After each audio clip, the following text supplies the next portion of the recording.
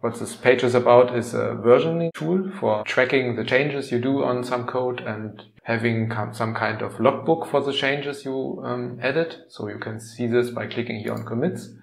This is, for this example, repository with the tutorial data, the changes I did on this repository. With each comment here, it's a complete self-sustaining version of this repository with a set of files. And yeah, you can kind of roll back in time and change by change you did on the repository. All of this can be seen on the web page of GitHub. So here I would like to stick with the web page because it can get really complex fast if we go into code versioning in this 3 days programming course. But just to access the data and get to the tools I provide here, you need nothing else than entering the web page.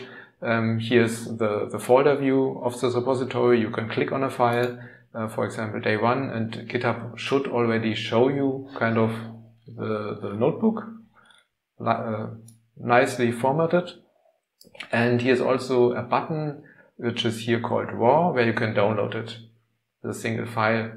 If you click on a single file, you need to look for the raw button and then click on it. And this is basically the text content, but you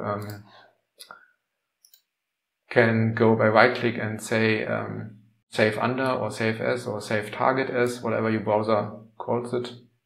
And then you can store it to your disk. And you can also download the whole repository, of course. When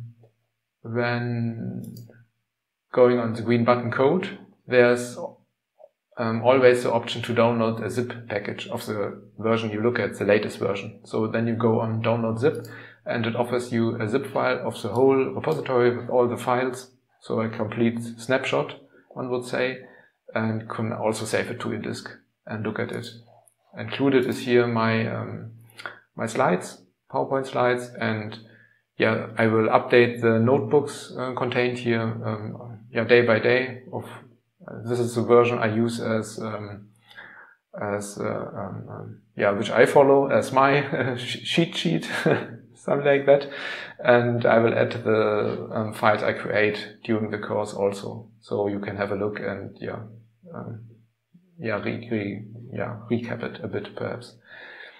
That's basically all which is included. Also accessing the data, I will go into that when we load data, how to load it from GitHub. That's perhaps the easiest overview how to get a hand on the data I provide. Thank you very much for your attention.